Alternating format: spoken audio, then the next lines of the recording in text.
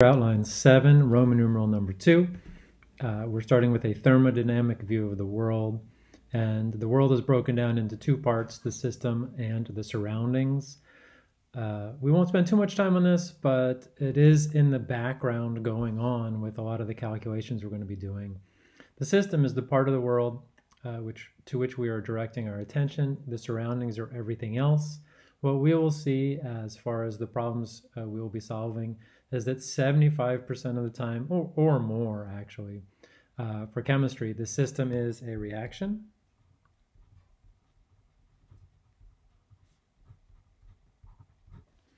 "25% of the time, the system is a material.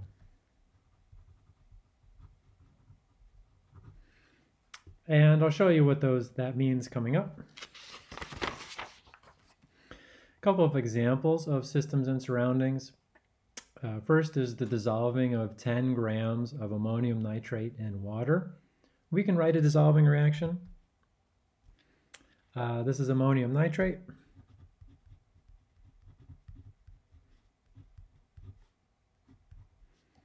As it dissolves, it will go from the solid state to the aqueous state or phase. And when it does, since it's a strong electrolyte, it will break up 100% into ions. Those ions are the ammonium and nitrate ions.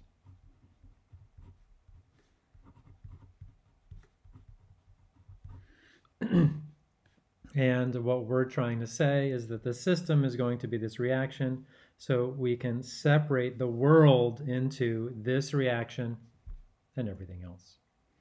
Now, an example of when a material is a system is a pen is held 2.00 meters above the floor. We would call the system the pen.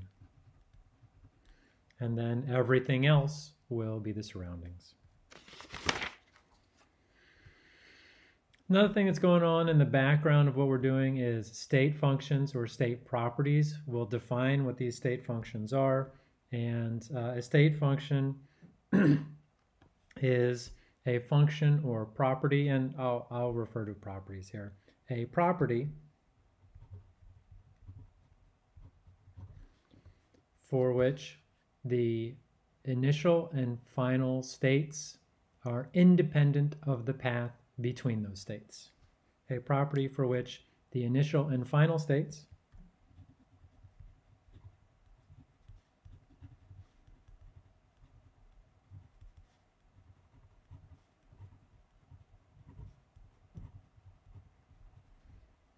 are independent of the path between them.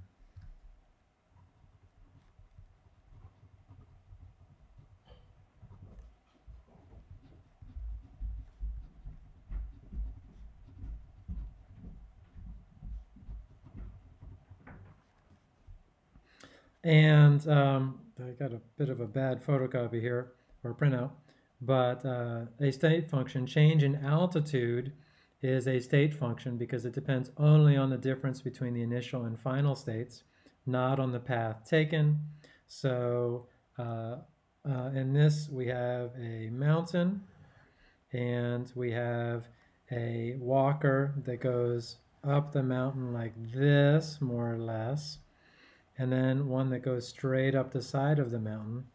And the change in altitude or the change in height is the same no matter which path they take, yet the amount of work that the person did to go back and forth versus straight up would be different. So we're going to draw a distinction here. Heat and work are not typically state functions.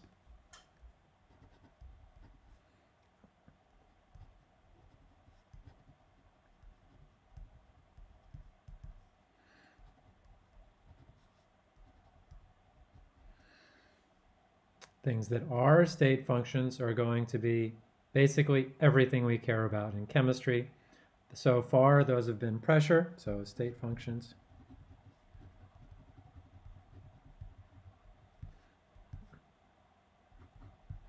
Pressure, volume, temperature.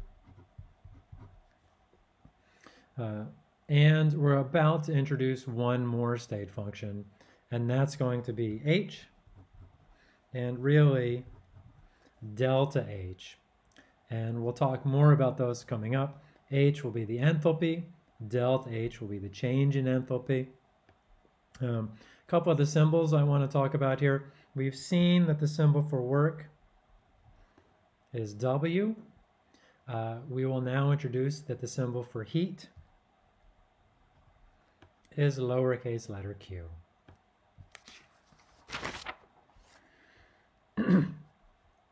Now, let's come back to the work equation that we had before. We're going to be interested in what's called pressure-volume work.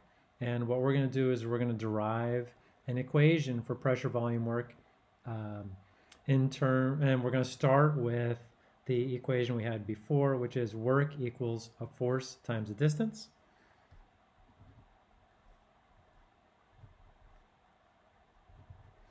Although I would keep the negative sign in there, and I have force times distance, that's a dot between them. And I'm going to refer to this picture down here where I have a gas at an initial state P1, V1, T1, where I have an external pressure here.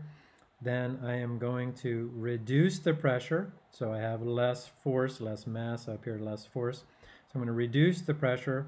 The gas will expand to a larger volume. We know that pressure and volume are inversely proportional to each other, so lower pressure, higher volume. And the work that's done is it's going to move the gas and the piston back. So there will be a distance here. Yep.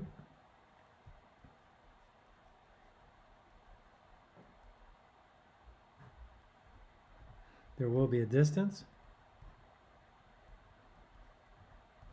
which we'll call delta x. That is a Greek, that is basically a triangle. It means delta and delta x. And okay, so we have this equation, work equals negative force times distance. What I'm going to do is I'm going to define an area A, which is the area of the piston, and it is also going to be the area for the volume of this gas. And what I'm going to do is I'm going to multiply the right-hand side of this equation times A over A, which is 1, so it's still fair game, math still works. What I'm going to do from there is I'm going to break this A up, write this over here. So I have force over A as one of my terms. Instead of the D, I'm going to substitute delta X. And I'm going to keep my other A right there. And from here, we're very close to where we need to be for the equation that we'll use to solve problems. Force over area, we've previously defined that as the pressure.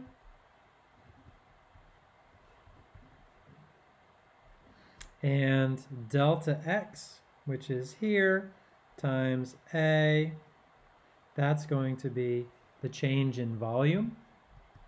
So I will still keep my delta because it is still a change between the initial and final state.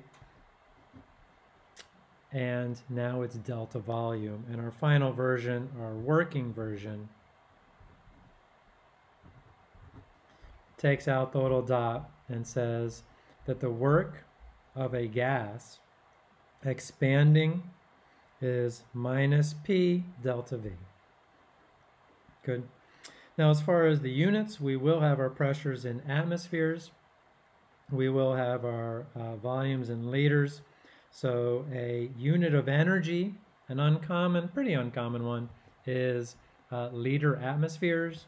And the conversion from liter atmospheres into joules is 1 liter atmosphere equals 101.325 joules.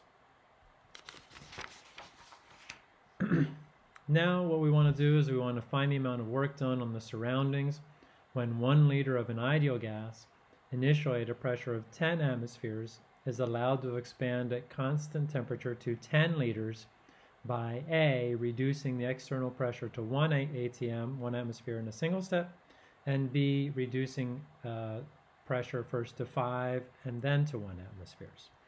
So to sketch this process,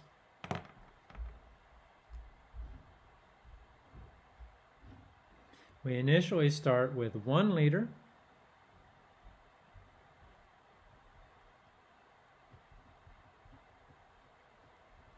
and 10 atmospheres. So here's our gas down here in the bottom. And in one step, we're going to expand gas.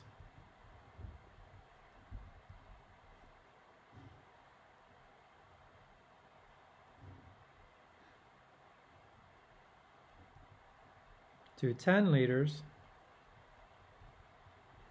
at 1 atmosphere. And we're going to calculate the amount of work it takes to do that. So work equals, and this is A.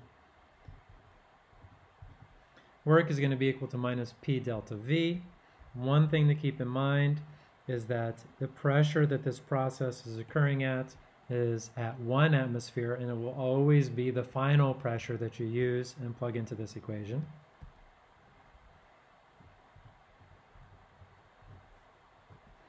And the change in volume, well, change in volume will always be final volume minus initial volume.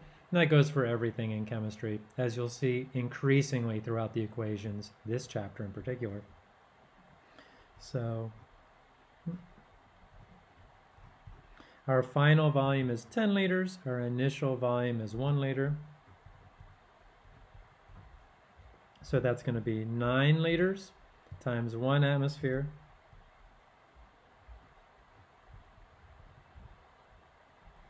equals minus 9 liter atmospheres. So that's the amount of work done by this gas as it pushes the piston away and pushes all that gas that was in here away as well. Now let's do it the other way. So this is going to be B. In step B, we're going to expand the gas to 5 atmospheres. See if I can draw this the same way. So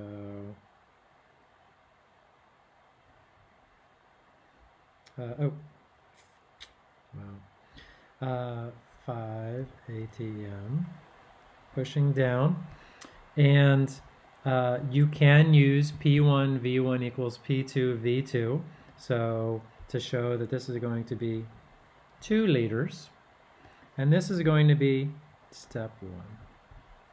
And then in step 2, we end up at the same place, 10 liters, 1 atmosphere. And what we're going to do is there's going to be a work associated with step 1 and work associated with step 2, and then we're going to add those 2 works together to get the total work. For step 1,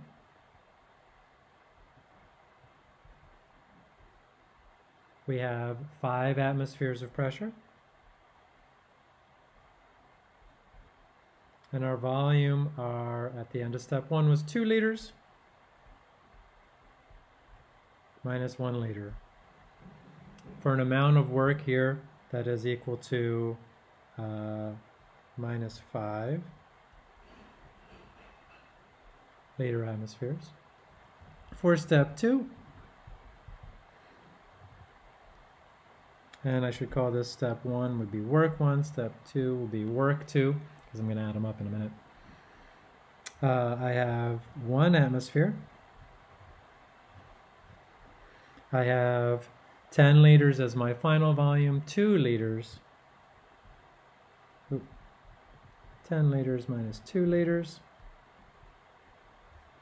8, let's see. Well,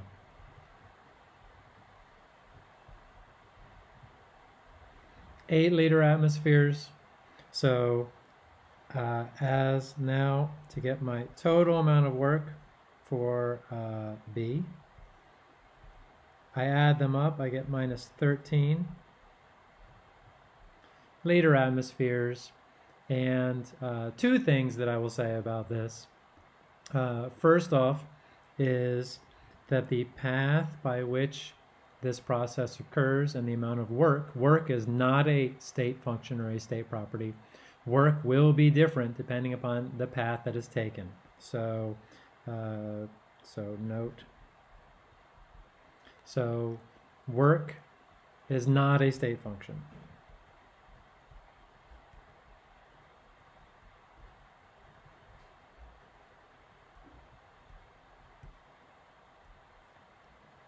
You get different works for different paths. So different amounts of work, I guess I should say. So different amount of work.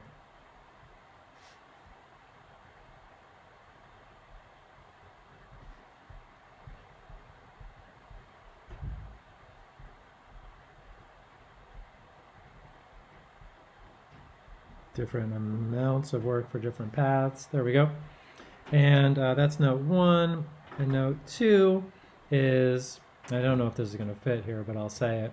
It says, for smaller steps, so 2-step process instead of 1, you actually get more work out of the process.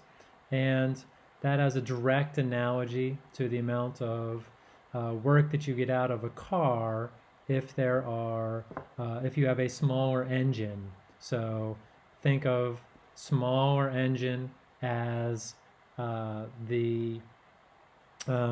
as taking smaller steps to burn the same amount of gasoline. All right, I'm not going to write that, but that's in there.